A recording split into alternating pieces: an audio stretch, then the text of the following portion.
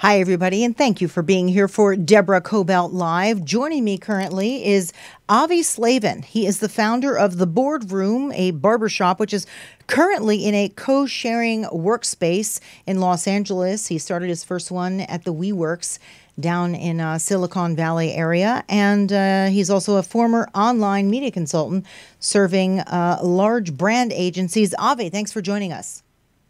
Thank you for having me, Deborah. Yeah, I'm excited to have you because I was talking to someone or lots of friends how the entire workspace nowadays, especially if you're in the arts and you're an independent person, has totally changed. You don't really work from home. It's better to sort of collaborate in a workspace.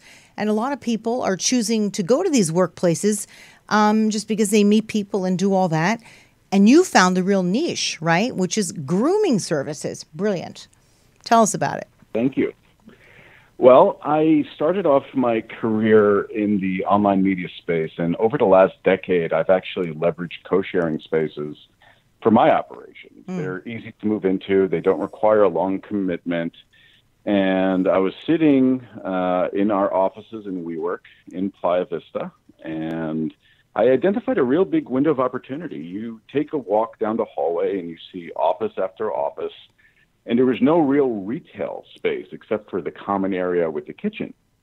This is a community. People spend the majority of their time at work. And my theory was, if we bring a micro retail environment to the workspace, would it work? My hunch was that it would. And so after going through the ringer of getting this process approved, we finally opened up shop, our first boardroom barbershop, in the heart of Silicon Beach in Playa Vista, in the WeWork.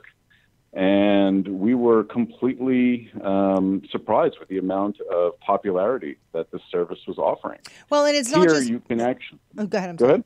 Go ahead. I'm sorry. No, what I was saying was a guy could be busy at work.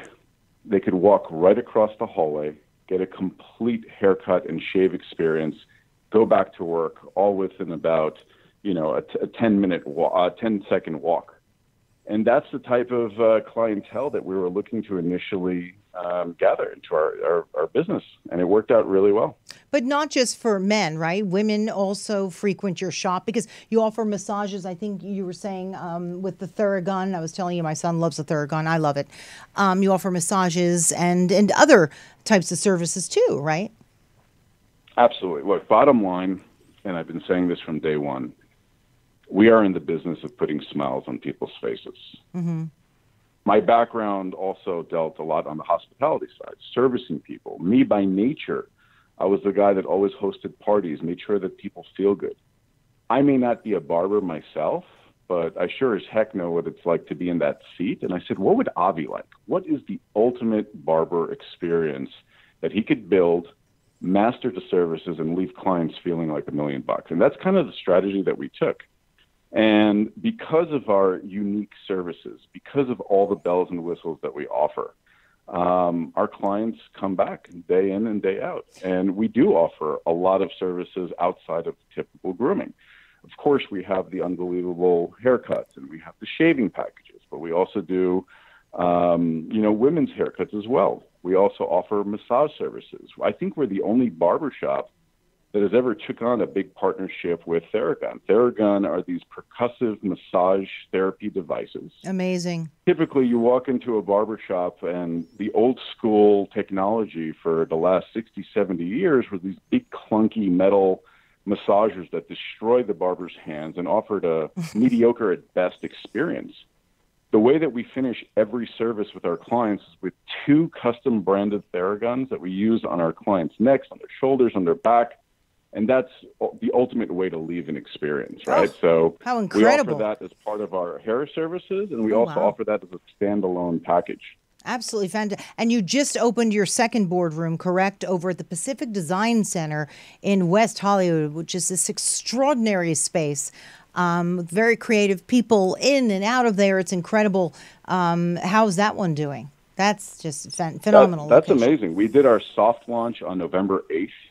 With a huge grand opening party. We had an official ribbon cutting. We had the mayor of Hollywood come. The mayor of West Hollywood come. He was actually a client. He was serviced.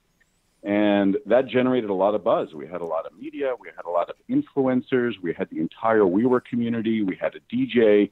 And it was a really amazing way to kind of open up our second location, introducing ourselves into the West Hollywood community, which is a fantastic community. We've been trying to identify the right location for quite a bit of time since we came up with this idea. And then the availability of a Pacific Design Center location came to be. And, we're here to stay in that area. And business is good. Business is real good. Well, Again, we just opened up. Sorry? Well, go ahead. Well, you paused, so I just jumped in. What I like is that you said to me, it used to be that very often you would go do your business on the golf course. Well, now you can just go to the shop and you can get some grooming services. And it's also a nice, different, and fun way. People can have a drink as well, correct? To do business. It's not just a matter of getting your hair cut or getting groomed. It's also a place to do work, right? That's exactly the point. We have the privacy that is needed to cater to executives. And the whole concept is, golf courses are cool, conference rooms are cool, but why not have your next board meeting at the Bôrd Room? We can block the entire time of our barbers. We can ultimately make this barbershop your own private experience. We have a large 70-inch TV with full AV capabilities. Imagine doing they used to have these things called lunch and learns that is, very popular around the media industry. Why don't we do a shave and learn where your clients or your partners are getting a full haircut and shave experience, and while they're getting this done, you're giving them a presentation. Again, it's all about looking good, feeling good. Probably the odds are that those deals are going to close a lot higher. And again, I want to be really clear. It's not just for the guys, because unless the women need a shave, I don't know. But it's also for the women. They can also go do their business if they just want to get some grooming. I think I mentioned on the phone, it would be great to get some manicuring services there. It doesn't have to be everything with tips, but just something simple where you could maybe go and be relaxed and have a business meeting as well. I mean, I like the whole idea. Tell me a little bit about the changing workspace. I mean, you've worked in media for years. I mean, it's very different, right? Where it's open spaces, more collaborative, where you get to talk to different people. I was working on Wall Street in New York City when I was living there, which is where I'm from. I was working on, big Fifth Avenue, traditional corporate complexes. And I think that these environments are boring. It's dull, and there needed to be a change. I think that the entire coach-sharing space really rejuvenated the whole office environment altogether. Yeah, well, you can even speak. You can speak, which is nice. Well, it's true. Listen, people used to dread coming to work, and probably a lot had to do with the environment that you're in. If you're in a collaborative community-like environment where you have all the resources, all the conveniences available at your fingertips, again, this is the place where you spend the majority of your time. That's right. And Breakfast, then, of course, lunch, the networking dinner. opportunity. I could tell you, when I was running my media business, I cannot tell you how many new clients I was able to take on just by networking within the space. Wow. It is a gold mine of, equal and like-minded people that do the same thing, and the connections are absolutely amazing when it comes to that. And that is what the co-sharing space is all about. It's not just coming into work and having free coffee. It's about the whole community aspect of it. And I think that it was really revitalized over the last decade. There's so many that have popped up. There are co-working spaces for women only. There are co-working spaces only for artists and whatnot. I think it's a fantastic thing. And for someone like you who's bringing services, all the better. Where else do you see this going? Because I know many of them have breakfast, lunch, and dinner, and good meals, too, that you can have. What else do you think that would be very valuable in a co-working space for people that you'd like to bring? Well, again, if you think about a community, right? Any community, you have a police department, you have a fire department. Obviously, these things are not going to be part of it. But what else do you have that are daily conveniences, right? You have your coffee shop. Some of these co-sharing spaces actually have some pretty good coffee, but what if you wanted an uplift? A little micro coffee cafe with an actual barista might save a person that trip to the Starbucks in the morning because they have it in-house. And you're more productive. What about dry cleaning services? Right, and you're more productive. You're just more productive because it's right there.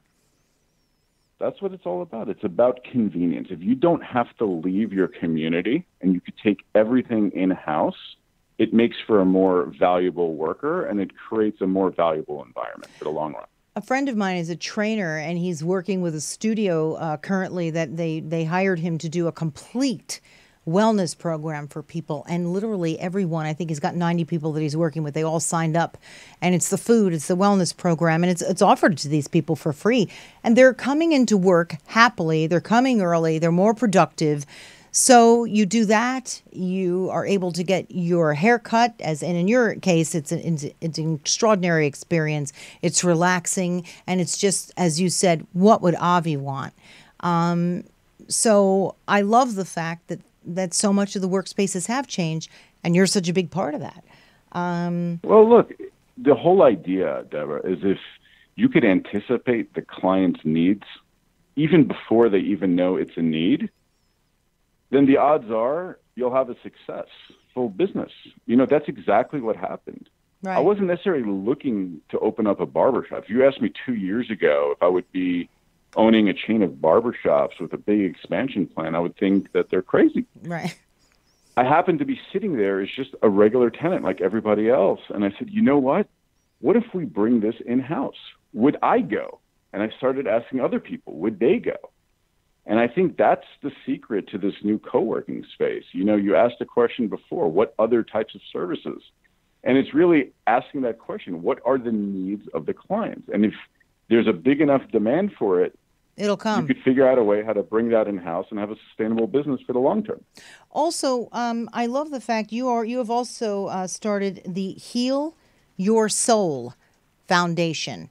And this all does tie together because I believe that you were grooming your father-in-law, your wife's dad, right, when he was ill.